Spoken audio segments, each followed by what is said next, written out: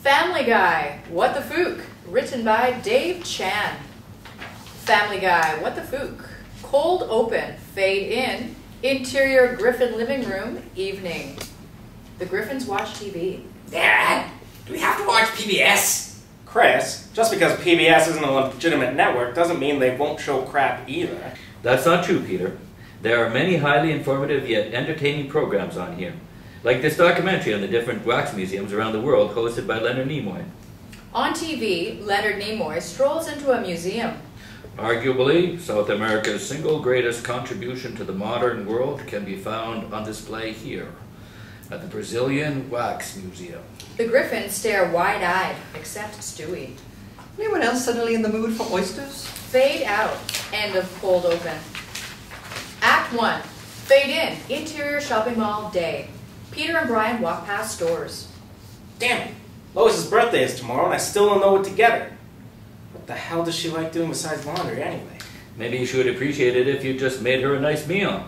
No way, Brian. Those cookbooks are way too confusing. Interior Griffin kitchen. Evening. Flashback. Peter reads from Martha Stewart's Cooking Seasoned Meats. After allowing your beef brisket to marinate overnight, stab Rob Lowe in the gut with a dull stick. Peter turns to Rob Lowe and stabs him. He drops to the floor.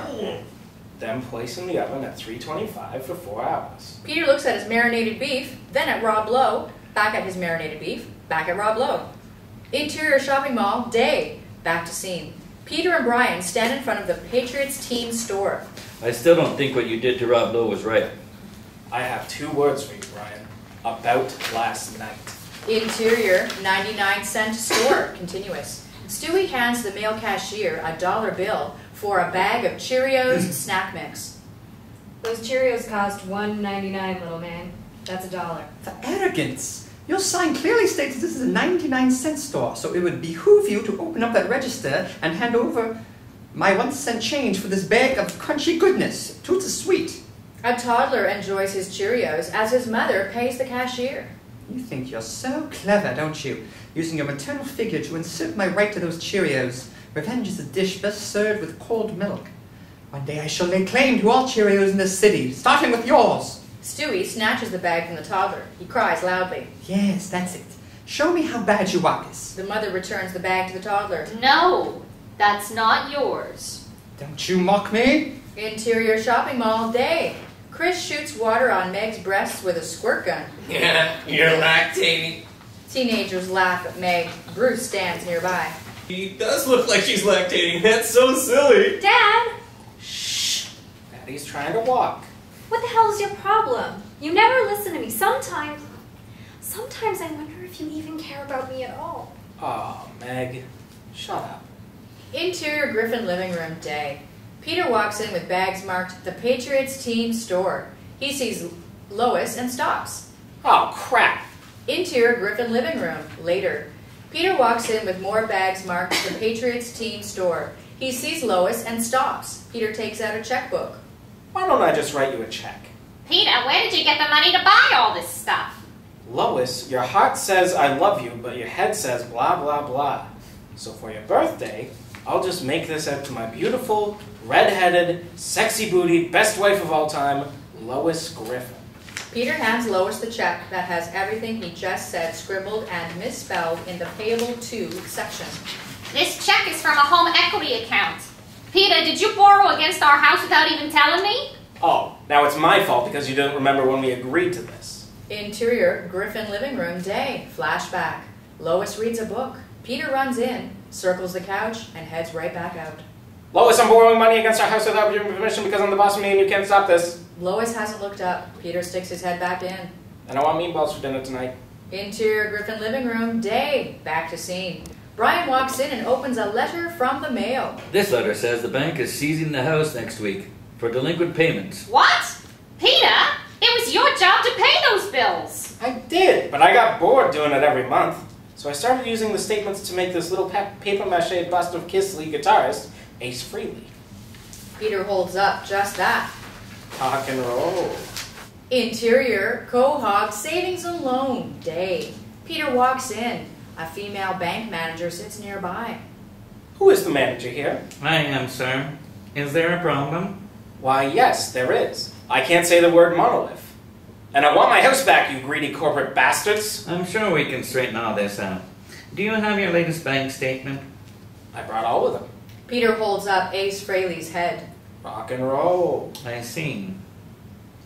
Now, can I have my house back? No. How about now? Please leave. Interior high school hallway. Day.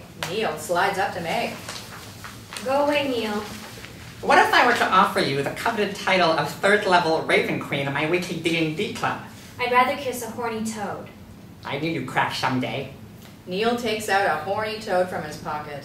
Come on, baby. You want this? God, I so need to get laid. Phuc, a Vietnamese student, walks up behind Meg. He sounds surprisingly like Justin Bieber. Hi, I'm new here. Can you tell me where homeroom is? What do I look like? Meg turns around to see Phuc's gaze. A moment of bliss. They're in love. I know what you look like. An angel. Like those little chubby ones in paintings. Meg, with puppy dog eyes, speaks gibberish. I don't know what that means, but my name's Phuc. I'm Meg. I have another question. Why don't we just walk to homeroom together? I have a question for you. How many babies do you want me to have? Sorry to disappoint you, Phuc. This tantalizing young thing happens to be my woman. Meg and Phuc walk off together. Phuc snaps his finger. 3 Vietnamese gangsters appear and give Neil a wedgie pulling his white briefs over his face. Oh, God! Yesterday's meatloaf didn't taste good the first time. Interior, Peter Schmidt living room. Day. Lois sits with Carter and Barbara. Thanks for letting us stay with you. It'll just be until we get back on our feet again. Is the fat one with the glasses coming too? Don't listen to your father, dear. Of course Meg can stay. Peter's heart's in the right place, Daddy. He's just an idiot. I can't argue with you there. You can stay as long as you want. Just keep out of the shed in the back. Why? What's in the shed? Mila Kunis tied and gagged wearing a St. Pauli girl outfit. Ha! Just kidding, sweetheart. No, but really, don't go there in there. Exterior Griffin house. Day. Meg, Chris, Lois, and Brian carry moving boxes to the station wagon. Peter hammers a house for sale sign into the lawn. Peter, what are you doing? If you must know, wife, I'm trying to sell a house so we can get money to buy it back. Well, you really don't get it. Oh, I get it, Brian. This is our struggle against the man trying to keep us down, ever since my peoples was stolen from Africa.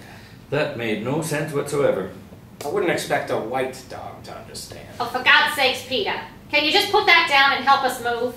Peter reaches in Lois's moving box and pulls out a black dildo. He waves it in Lois's face. Ah, looks like somebody's got a sweet tooth for dark chocolate. What the hell? Peter, that's not mine. Stewie pulls his wagon up to Brian, Chris, and Meg. So, if anyone finds something that doesn't belong to them, just give me a holler. Funny how things tend to get mixed up with all these goings-on and such. That's why moving sucks. You know where to find me. Interior Peter Schmidt kitchen. Day. Meg and Phuc walk in. Lois cooks dinner as the family sits at the table. Hey everyone, this is Phuc. Hi, Sorry, what's your name? Phuc. Can you say it a little slower, but this time with more of an accent? Phuc. Pretend it's the late 1800s, and we're working on the railroads. Phuc. Pretend you're Mickey Rooney in Breakfast at Tiffany's. Phuc. Oh, you're precious. Peter giggles every time someone says Phuc in this scene. Hey Mom, can Phuc stay for dinner? Sure, honey. Do you know how to use a knife and fork, Phuc? Mom! Can you help me with my math homework, Phuc? Sure, I'd be glad to. I know, Chinese Rain Man. God, I hate this family. Okay, everybody, just stop. First of all, Meg's Asian boyfriend is Vietnamese. And second, he shouldn't have to put up with these antiquated stereotypes when he's a guest in our own home. You're right, Brian. We're sorry, Phuc. No need to apologize. I'm used to that kind of stuff. Hey, maybe I can help make dinner. That would be wonderful. Phuc whacks Brian unconscious with a bat and stuffs him into a pot on the stove. Rob Lowe appears at the kitchen window. Interior Peter Schmidt basement. Evening. Peter places a candle inside Ace Frehley's head to use as a lantern and hums Rock and Roll All Night. Pretty. Now where can I put you so you can shine your beautiful light for all the world to see? Peter eyes a stockpile of matchbooks, fireworks, containers of gasoline, dynamite sticks, and books by Glenn Beck. Exterior Pewterschmidt Estate, continuous. An explosion sends everyone onto the front lawn, including Mila Kunis, dressed in a St. Pauli girl outfit. You people are freaks! Mila runs away. The rest of the family escape the blaze. Oh my God! Is everybody all right? I think I cut my finger. I think I cut my finger. Peter! You did this, didn't you? That's it. This is the last straw. If you don't get our house back, it's over between us. Is that understood? Carter loads his shotgun. Thanks to you, Mila Kunis already has a 20-second head start. But I thought Mila Kunis was impervious to bullets. She is. Exterior street, evening. The scene looks like a silent film with vaudeville music playing. Carter chases Peter in Keystone Cops fashion. Fade out. End of Act 1. Act 2, fade in. Interior, the drunken clown. Evening. Peter, Quagmire, and Joe drink at their usual spot. Horace serves drinks behind the bar. Things at home are real bad, guys. Because of me, we're staying at that crap motel out on Route 7. If you're in room 23, those blood stains on the wall are definitely not from a dead hooker from a Cincinnati with a bad leg. What's worse, if I don't get our house back, Lois is going to leave me. What do you mean? She'll be like, single? Yes, Quagmire. What part of Route 7 don't you understand? You know, Peter, maybe you could earn a little extra cash working here. I would do it, but they still haven't built a wheelchair ramp yet, and this is my silent protest. That's a great idea, Joe. Hey, Horace, you looking for any help?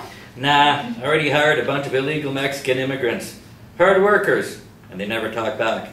I'm gonna need this table cleaned off, Chewie. Chewbacca cleans off Peter's table and roars at him. Exterior, Quahog Savings and Loan, night. Peter and Brian are dressed in black. It's really quite simple, Brian. All we have to do is sneak into the bank and change my mortgage status using the computer. I was gonna say the boring TV, but that's fine. We'll go with yours. By far your most outlandish idea ever. Except the time when you auditioned for that short film. Exterior street, day. Flashback. Actors rehearse their lines. A sign on the door reads, Snuff Film Auditions. Peter, giddy as a schoolgirl. Oh God, I hope I get it. I hope I get it. I hope I get it. Exterior Quahog Savings and Loan, night. Back to scene. Peter throws a grappling hook. He and Brian climb the rope. Mayor Adam West also scales the side of the building in his pajamas, sleepwalking. That's right. I'm the mayor now. So you can suck on that, Gordon. Interior Quahog Savings and Loan, later. Peter and Brian drop from the ceiling and run to a computer. Peter's focus is intense. He types and types and types. Peter, you have to turn it on first. You do it your way, I'll do it mine. Brian turns on the computer. Peter types. For mortgage status, he replaces poor with gooder. There, done. How is it that you never graduated high school? Gee, can't really answer that, Brian, but at least I went to school high. Interior, The Big Bang Theory TV set. Day, cutaway. Live action shot of Sheldon Cooper looking into the camera. Bazinga! Exterior, the Ho Chi Minh nightclub, night. A Hummer pulls up to the curb. Phuc, Meg, and Stewie get out. Interior, the Ho Chi Minh nightclub moments later. Phuc shows Meg around. Stewie follows. Wow, I can't believe you own this place. I've always had a knack for business, but I'd give it all up if it meant that I could spend the rest of my life with you. Phuc goes down on one knee. Meg Griffin, I know we've only been dating for a month, but this feels so right. Will you marry me? Oh, Phuc, yes! Stewie walks away. My God, I can start a Velveeta factory with all this cheese. Interior, the Ho Chi Minh nightclub basement. Moments later, Stewie walks past a couple of open doors. Let's see what kind of operation this guy's running here. Through an open door, Stewie sees a bunch of Asian kids chained to a sewing machine making clothes underneath a banner that reads, Gap Kids. Oh, there's Mikey from preschool. Hey, Mikey! Mikey, an Asian toddler, stops working in waves. A Vietnamese gangster whips him. Mikey gets back to work. Yeah, that's a bummer. Stewie passes another door and sees Vietnamese gangsters hand out packets of heroin to addicts. One addict drops his packet, and others fight over it. In another corner of the room, addicts shoot up. There appears to be a high demand for this mystery substance. Of course, if I can get my hands on some of this and sell it, I can buy up all the Cheerios in Quahog. But first I need to run some experiments on a test subject. Interior kids' motel room, day. Chris watches TV picking his nose. Stewie walks up to Chris and injects him with a syringe. Chris drops to the floor. Interior kids' motel room, later. Chris lies in bed, hooked up to an IV drip with a smile from ear to ear. Stewie speaks into a tape recorder. Day 1 of clinical trials. As hypothesized, when injected with a mystery substance, test subject appears extremely content and somewhat stupid. Chris vomits straight up to the ceiling. I say, this is going to be easier than Phil Jackson's coaching job on the Chicago Bulls when Jordan was still on the team. Interior, Chicago Stadium, evening, cutaway. During a game, Phil Jackson relaxes on the bench and reads the newspaper as players run up to him one by one. Coach, they're trapping us on the pick and roll. Give it to Michael. Coach, we're down by 1 with 2 seconds left. Give it to Michael. Coach, I made this lovely bun cake with vanilla frosting. Give it to Michael. Coach, I think this hooker just gave me the clap. Give it to Rodman. Interior, Jamie Max, $3.99 all-you-can-eat House of Steaks, day. Peter, Lois, Stewie, Brian, and Chris eat. Meg and Phuc saunter in. Meg wears tons of fancy jewelry. Family, I fixed everything. We'll be getting a house back in no time. That's great, Peter. Meg, I need you to watch Stewie this afternoon. This afternoon isn't good. In fact, no afternoon is going to be good. What's gotten into you, young lady? You mean besides Phuc? Blah. I'm just so done with this family. By the way, we're getting married. What? Are you crazy? Hey Meg, Mr. Teague just called. He wants his gold. Phuc shoots Brian with a blow dart gun and drags him off. I'm going to take Brian for a walk. That won't be necessary. We trained them to use the bathroom while listening to Dane Cook's stand-up. Babe, your family's killing my buzz. I need a happy beginning. Later, losers. Phuc and Meg exit. Chris slips money to Stewie under the table in exchange for drugs. I told you we should have kept her in porn. That was a joint decision. Mom, can I borrow your spoon? You can have mine, Chris. And a heating instrument of some kind? I guess I won't be needing these candles anymore. And a long elastic band? Here, you can use my belt instead. Oh, Chris, do me a favor and throw out this dirty syringe I found. Stewie's cell phone vibrates. He answers it. I told you never to call me on this line. Yes, I've got more candy, but if you call here again, the store is closed. You hear me, cool? The store is fucking closed. Stewie hangs up, livid. Exterior city alley, continuous. The Kool-Aid man hides by a dumpster and puts away his phone. He pours a bag of white powder into himself. He relaxes. Oh, yeah. Exterior motel, day. 2 FBI agents approach Chewbacca landscaping the shrubs. FBI agent number 1 holds up a surveillance photo of Peter dressed in black with his leg up to fart. Have you seen this man? Chewbacca nods and points to one of the rooms. Through a window, Peter has his leg up, about to fart. We're also looking for Chewbacca the Wookiee. Have you seen him? No, Vietnam. Let's go. He's just an illegal Mexican. Interior, parents' motel room, day. Peter enters the door. The FBI agents stand outside. Peter Griffin? That all depends. FBI. Sweet! Then yes, I am. Stewie walks in, followed by 2 topless women dressed only in panties, wearing surgical masks. Stewie carries heroin in each hand. The women carry scales and chemical glassware. We have a warrant for your arrest. Stewie makes a U-turn and leads the women into the bathroom. Whoa, hold on. Time out. Is it too late to change my answer? You're wanted for breaking and entering and financial cybercrime. We're also here for Dane Cook. The camera pans to Dane Cook next to Peter, doing stand-up. So I was on a flight the other day, and there was this guy, right, and he sneezes. This guy looks at me, and he sneezes. This guy just sneezes, and he's looking right at me, okay? And this guy sneezes, this guy who's looking right at me. The same guy, he's looking at me, and he sneezes. I just pooped. A toilet flushes off screen. Fade out. End of Act 2. Act 3. Fade in. Interior, the Ho Chi Minh nightclub, night. Meg sits on a throne as half-naked dancers entertain her. Phuc drags in Neil, who's tied up. Neil! I'm going to kill him for your pleasure, my love. What? You can't just kill him. Ooh, torture first. Baby, you put the spring in my roll.